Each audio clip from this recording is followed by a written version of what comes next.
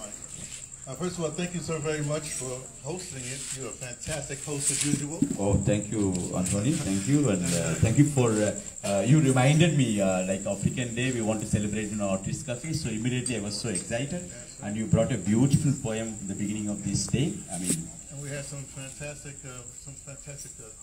contributions. Yes, yes, all of them have came and sang very beautiful songs. Each one contributed. Yeah. It's really great. Yeah. Today. Now, you know, we're live on Instagram right now, so I want you to tell people a little bit about the Artist Cafe and just what you do here. Yeah. You can just tell us. Yeah, sure. My name is Yatra Srinivasan. I've grown from this village, Kulapalayam, and my father was working in handmade paper unit in Ashram. He made Sri Mother, yeah, he brought up me in Pondicherry, studied there, and I studied film direction. Yeah, I formed a theatre team from this village. I trained acting and staging social and health awareness plays in the villages. Yes. For Auroville Health Center and many NGOs, they ask us. Our team rehearsal, I write scripts, and I act also, and I have a team. So we travel to the villages and we perform on social health issues. And after that, we just started filming the same play. Like that, I made 7 films without knowing filmmaking. So I made again short films on social issues. And then formally I went to Chennai and studied film direction.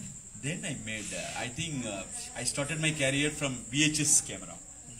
And then I digital 8, high 8, digital 8, and then digital. We call that back in the day. Yes. So like that, I've been doing films, and we have our foundation I started because village Kulapalayam kids, bioregions and all the kids like go to Pondi and learning art classes. So we started Art and Culture Foundation, and we start preserving the traditional arts like Bharatanatyam, classical dance, Veena music, Parai Isai, Parai music, vocal and painting class and theatre classes.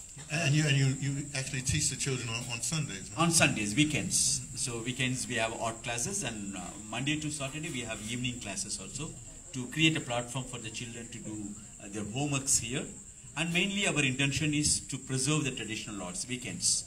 We have several classes happening. Now let us not leave out the fantastic kitchen staff over there, you know, because they have some fantastic. I come here and eat all the time. Yes, actually this Artist Cafe recently, 3 months back we started. The background is, for our foundation, this Artist Cafe is a sustainable model to support our foundation activities. So we recently started that, and then we had an idea to connect the art. All the artists can come together and connect them and share their talents, and youths can come and present their artistic talents in this stage. So we created that, and then it's really going very well. Every Saturday, many new artists coming here, presenting their art form, performing here, reciting poem, telling stories. So we are also learning with them and sharing, and our theatre team, of course, regenerated, their energy, because whenever there is an NGO, whenever we have a play, we go to the village. But every Saturday, many artists coming here, and then we are learning, and we are also singing, and we are regenerating our arts. So Artist Cafe is helpful very much.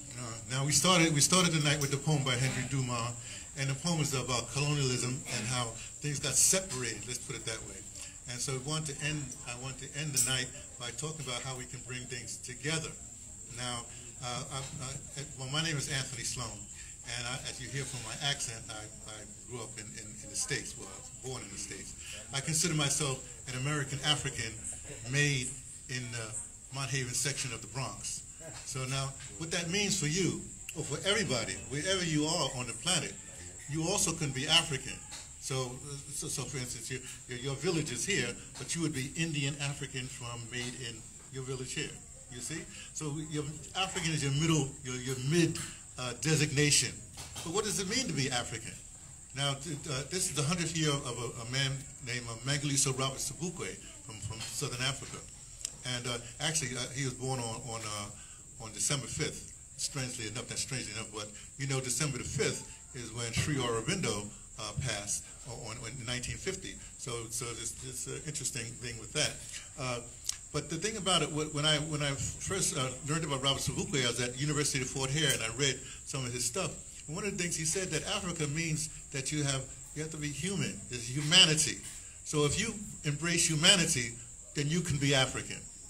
You see, if you embrace humanity, then you are African. That's all it is. So if you accept that mid-designation, like as African, that just means you're human. So just want to leave you with that, and thank you so much for participating in this year's Africa Day. Thank you, Anthony. So I want to say one thing with gratitude.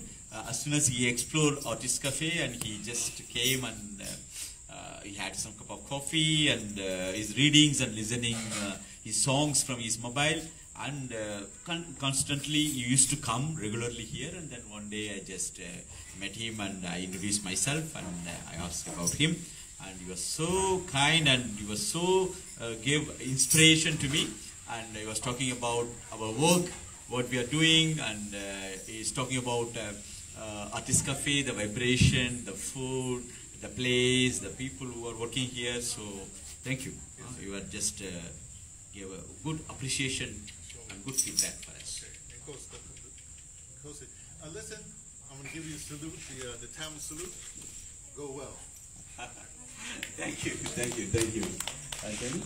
So yeah, let's conclude with the last song from Ravi bro. You want to sing? You are prepared? Thank you so much. Then we complete this session. You want anybody? Please go.